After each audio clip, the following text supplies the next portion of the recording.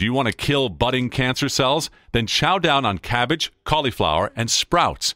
According to the BBC News Online, these foods release a chemical called AITC that may kill budding colon cancer cells and stop the disease from spreading. A new study from Britain's Institute for Food Research finds that eating these vegetables 2 or 3 times a week could be enough to do the trick. It's not a miracle cure, but a preventive dietary measure. The right diet has long been suspected as a way to prevent cancer, and the World Cancer Research Fund will soon begin history's largest study into diet and cancer. An international team of scientists will review tons of research with the goal of finding the specific foods that protect against cancer. Martin Wiseman, the project director, says that most people assume cancer is all about luck or all in the genes. He says neither is the case. They plan on finding out what food has to do with it.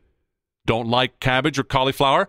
Other foods they recommend are kale, horseradish, and wasabi.